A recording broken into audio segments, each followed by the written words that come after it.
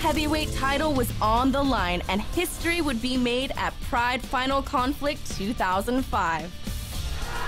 Ready, go! And there you see the mutual respect, and this title fight is underway. Right away, Fedor is pressing the action, and that's real smart because he doesn't let Cro Cop getting into his game. Very smart. Yep, he definitely wants to lock him up. You see? And Cro Cop able to push away, and we know all about Cro Cop's tremendous takedown defense. Emelianenko able to block, check that kick, boss. Yeah, he did. But you know what? Emelianenko, when he fought Antonio Nogueira, he had that body slam that he did all the time. So his upper body movement is real good too, his upper body wrestling. Cro Cop is oh so quick on his feet. So Emelianenko, Fedor going there for a left hook to the body, which is the liver. Whoa! And there you see the proficient striker, Cro Cop, going right down the middle of the guard with the left hand. Constantly pressing the action. Doesn't give Cro Cop time to stand still. You saw Emelianenko deliver half-hearted left kick, but already cognizant of the fact that Cro Cop was immediately going to counter with that left hand. One little mistake, that's all it needs. And again, Cro Cop sending that message with that left straight through the guard, boss. Yep. And we know that Emelianenko's striking technique a little wider with his strikes, and we talked about that, boss, that Cro Cop might be able to exploit that because he is the professional striker. Yes, he is. You know, Emelianenko has great power, though. He only needs to connect, but Cro Cop is so good at evading it. Yep. Moving backwards, staying out of the reach. He's doing a perfect job here. He cannot go into the corner. It's so important. Once you get locked up, nice. And again, the great counter to that left kick. Beautiful.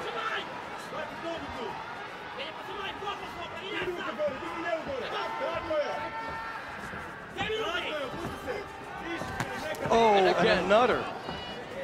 You hear it over here. Always dealt with bad intentions, Mirko Cro Cop. But Fedor Emelianenko again doing it. Oh, and plenty of snap, but Emelianenko catches him with the left and bounces Cro Cop off the roof. Yeah, that was a good counter there. But what a lot of snap to the kick delivered by Cro Cop, but met immediately by a great left hand by Emelianenko. And now he has him on the ropes, boss. Ho-ho! This is crazy. He is a master in game plans. And Fedor Emelianenko delivers a knee to boot. And wow, Emelianenko damaging Cro Cop, and now with that high left almost has Cro Cop.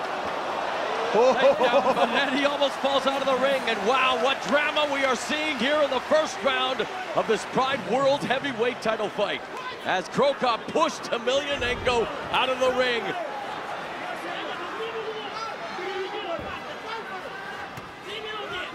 Another straight left by Cro Cop. Yeah, the thing is with Fedor, he's pressing the action, but the bad thing about that is he can't walk on that left straight of Cro Cop. But surprisingly, perhaps, boss, Emelianenko has damaged Cro Cop with those strikes, and now Cro Cop going with the kicks and the combinations upstairs. Oh, and nice again, he hit rocks here. Cro Cop. What a right straight. I'm telling you, the people here, everybody, they're sitting on the edges of their seats. All eyes on the center of the ring where they belong.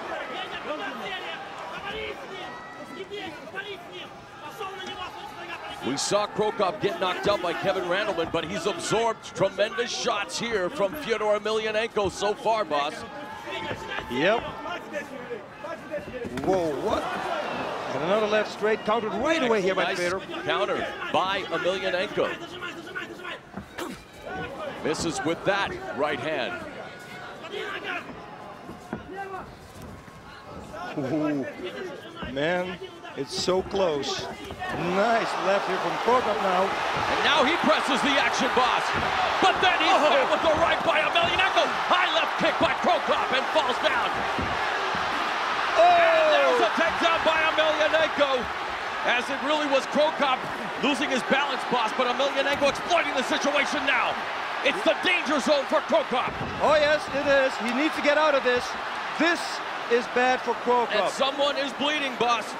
Emelianenko Fedor, it looks like. Through the, I think from the nose. From the high kick, I think maybe. Is it? I don't know. Let me see. Yes, they're going to allow him to continue. Well, actually, it is the nose, boss. I thought it was over the eye, but it was from, is it over the eye as well? Yes, it's over the eye as well.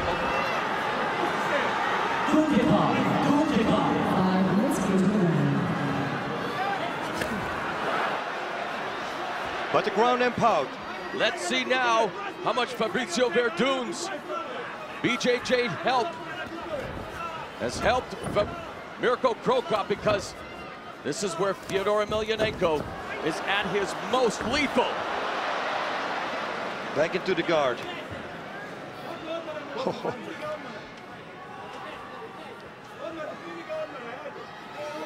When we talked to Verdun, he said that Cro Cop is probably at a blue belt level now in terms of Brazilian Jiu-Jitsu. A good one, he said. Yes. Here Cro Cop neutralizing the hands, the arms actually, of Fedor Emelianenko. Cro Cop worked with Brazilian wrestler Rodrigo Artilheiro as well, and he praised Cro Cop on his strength and his ever-evolving ground game. There you see again, bloodied face of Emelianenko, and they're going to check him out one more time. It doesn't appear to be a severe cut. They're just wanting to wipe away the blood. Yuji Shibata, the head official, calling them back to the center of the ring.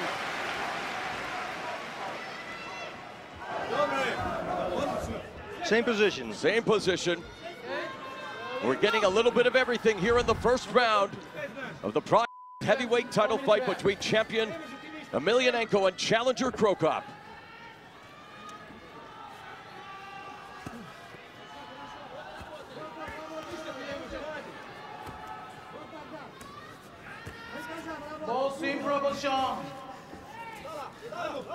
He's got to kick him away. Fedor needs to drill those sledgehammers down. Cro Cop up kicking there. Oh, but coming down with the right hand was Emelianenko. Now it's Cro Cop trying to neutralize the arms, but you can see that Emelianenko has that left arm free, now able to really free both arms, boss. And again, this could be dangerous for Cro Cop. Looking for the leg there, and he has a sambo background, boss. It would be a smart thing to do, though. Yeah, go for legs. He's training with a Brazilian Jiu-Jitsu guy. I don't know if he knows leg locks. Oh, north-south. North-south, and this could be very dangerous with those knees to the head. Final 3 minutes of the opening round. Oh, the mount position. Is he going to get it? No. This is great. Look at this again. Holding the arms, closing the distance. And Mirko Cro Cop looking up at the referee. I don't necessarily know why, but he looked like he was wanting something from him. Here's prototypical Emelianenko, just wanting to rain down those bombs. But look at it. That's an active guard by Cro Cop, doing pretty well, boss. He did really good.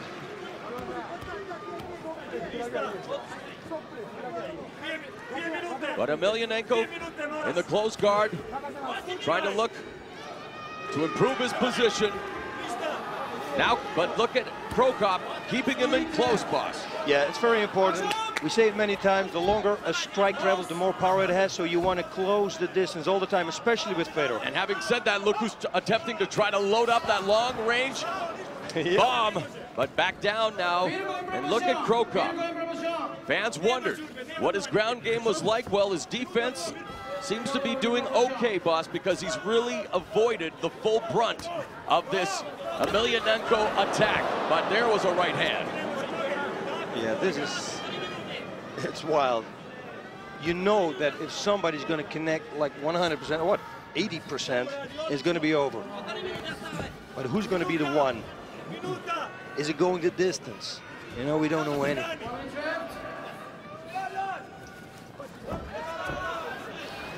Stand up again. Cro Cop holding the wrists. He doesn't want to have that right hand. Is there that full power to those shots by Emelianenko, boss? Let's not forget, he did break the hand against Tsuyoshi Kosaka.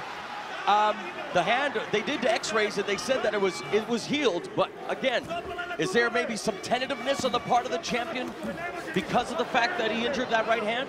You know, I don't know. I don't know. He's throwing them, but yeah, but you see, Mirko he's concentrating to neutralize that arm all the time. And look at this. Look at him busy bicycle kicks to defend, and a great job by Cro Cop from the bottom, boss. Beautiful. Nobody could have asked for more. No. A memorable opening round for the Pride World Heavyweight Championship. We've seen the stand-up, we've seen the ground game, we've seen mixed martial arts at its best. 10 seconds. Yep, that's going to be round number 2.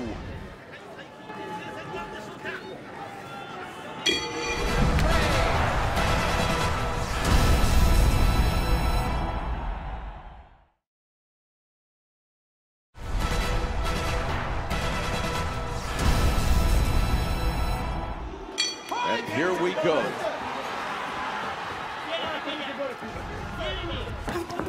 Oh, look at that. Look at this is right. A kick and a couple of devastating body shots by Emelianenko, taking it to Mirko Cro Cop. You know, the corner from Fedor, Emelianenko, is real good because he attacks the body. They saw Mirko was breathing, and they said, go for the body. I bet you. We said it in the opening. Is he a man or a machine? He's known as the Russian experiment, and I'll tell you, this guy just continues to morph and improve. And there is a liver shot by Cro Cop. One back. They're trading. Look at this. He's got a short haircut already. That just gave him another close shave. Yeah. Wow, barely avoids that counter. Looking for the body lock was Cro Cop, but now just has to force away. It looks like right now Emelianenko has the power advantage over Cro Cop, boss, in that he's able to control the clinch and the fighting in close. Yep, Mirko has to move away from the ropes. This is very important, and Fedor is doing a great job. Oh, Cro Cop looks like he has the body lock now, and that's true. Going for the takedown. Emelianenko looks for the throw, and Matt comes back with a left. And that was a good left. It looked like it stunned Cro Cop a little bit. Oh, kick coming up. Oh. Not a good sign here. Now Cro Cop now appears to be fatiguing just a bit, boss. Emelianenko having trouble even getting that kick out. I mean, these two are battling. Look at that. It is a war, but you can see Cro Cop backing up now, and now he's trying to get his feet back underneath him. I'm telling you, because Fedor is pressing the action all the time, a nice that is the reason that Cro Cop is getting tired. It's very difficult to fight a person like that.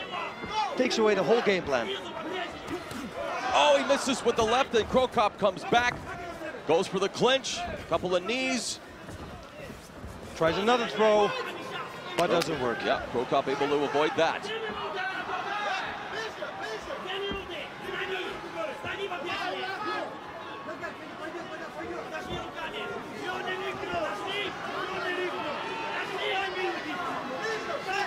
Nice! Left, but countered immediately by Emelianenko. And just when you think Cro Cop is seeing a ray of sunshine, Emelianenko comes back with that dark cloud in the form of his counterpunching. Yep, and he's closing the distance non-stop. Neutralizing the punches and the kicks of Cro Cop.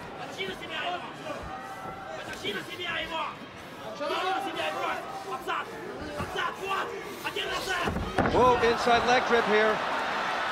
Vanderlei Silva's also a master in that. Last 2 minutes of round number 2. And the referee is going to restart them in the center of the ring. The same position in the closed guard of Mirko Cro Cop.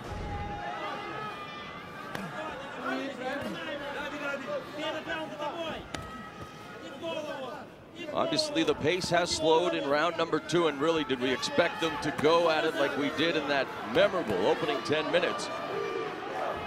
Now the Croatian contingent, you may be able to hear them in the background,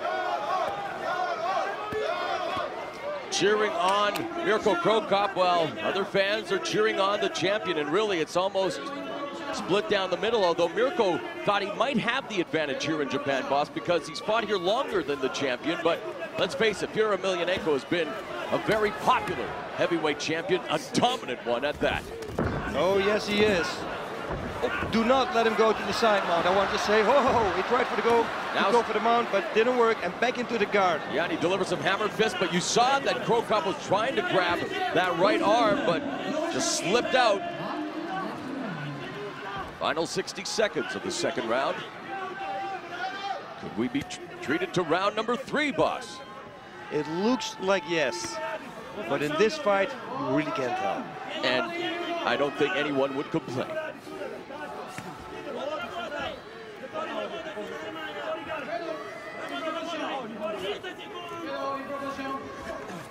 Emelianenko now trying to pass the guard again, but one thing Cro Cop has been successful at is the defense using his legs. His legs are a deadly weapon standing, and they seem to be serving them well on the ground as well. Into the final 10 seconds of the second round. So now we pretty much can say that yes, it's going to go to round number 3.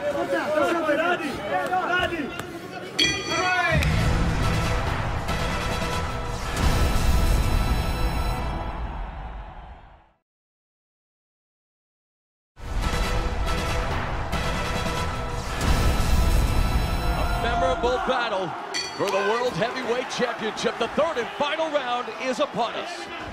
Started right away with the right low kick to the outside leg of Fedor Emelianenko, but now, oh, nice right straight to the body. Emelianenko is getting the better of these stand-up exchanges.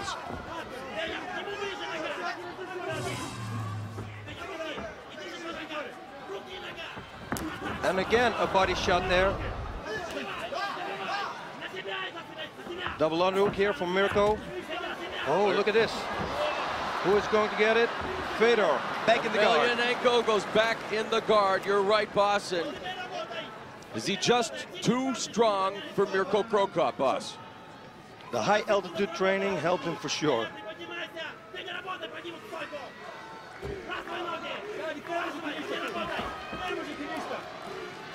Going in, Cro Cop said that he felt no one had a clear advantage in this fight. He thought that it would come down to physical conditioning, a careless mistake, the intangibles. We talked a little bit about the training that Emelianenko did, boss, and there you see raining down some left hands. He even went to Holland, worked with some of the great strikers there. While Cro Cop, you know, he always keeps his training in a shroud of secrecy, working, of course, with Fabricio Verdun. He brought in Mike Kyle, he brought in Artillero, and there's that liver, or that middle kick by Emelianenko. Spleen. Yes. Right kick to the spleen.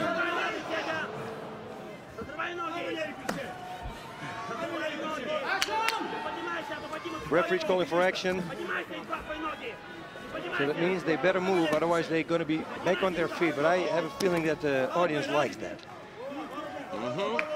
Although for Emelianenko, he has to be pretty pleased with the way things are going thus far. Look at this. Now these series of hammer fists.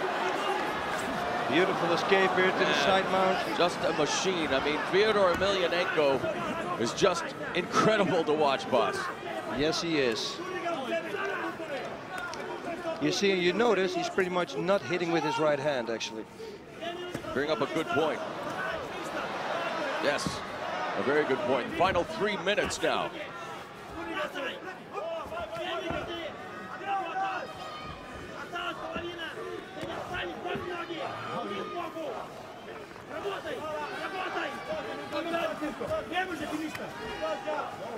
You know, in any kind of fight, conditioning is the best weapon. As you see, Emelianenko continue to just smother Cro Cop. Mirko thought that mental stability would determine the winner of this fight, but really right now it is simply the fact that oh, wait a minute now, with 2 minutes 26 seconds left, referee Yuji Shimada has issued a yellow card to Mirko Cro Cop. And here we go, boss. Both fighters standing. Mirko misses with the left in the clinch. A knee by Emelianenko looking for the takedown. And back to the ground they go. This is not good for Mirko Cro Cop. Very good for Fedor, not for Cro Cop. Fedor Emelianenko, a textbook game plan against the Croatian sensation Mirko Cro Cop. We saw him go to war 2.5 times, if you will, with Antonio Rodrigo Nogueira. I mean, is there anyone in the world who can take away the Pride World Heavyweight Championship? Mirko Cro Cop has 1 minute and 30 seconds to do so. If Mirko doesn't take it, it's going to be very difficult to find somebody who can.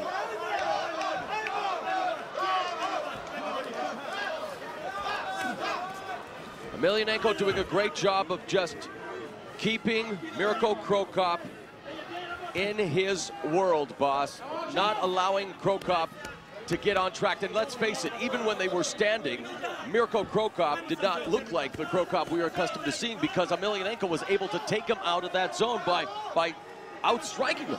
Outstriking him because he was pushing the action. He was pressing the action. You know, and if you walking backwards all the time, how are you going to fire that back leg? All right, it's the final 60 seconds. If it's going to happen, another yellow card for Cro Cop, and maybe the tank is running on empty for Mirko Cro Cop. His opportunity for landing the Pride World Heavyweight Championship seems to be slipping away. A liver kick, but you see him fall against the ropes. Fedor Emelianenko. Nice left there, but it didn't have the power behind it that it normally has. Fedor is pressing, non-stop. Another kick. Cro Cop against the ropes.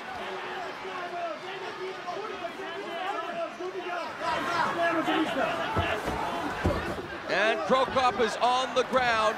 Yep. Emelianenko's in the open guard. And you know, watching Cro Cop fall like that, boss, perhaps a metaphor for watching his championship dreams come crashing down as well. Yep. I think so too. I think the heavyweight champ did it. A tremendous show of respect. Fedor Emelianenko helping Mirko Cro Cop to his feet.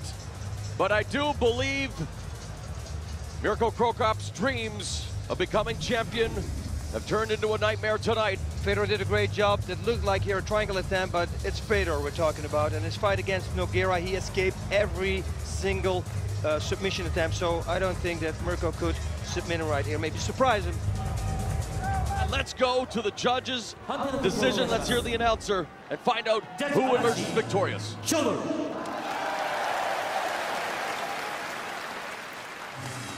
Judge Miyake. He remains the most dominant champion in mixed martial arts and undefeated at that, improving to 11-0.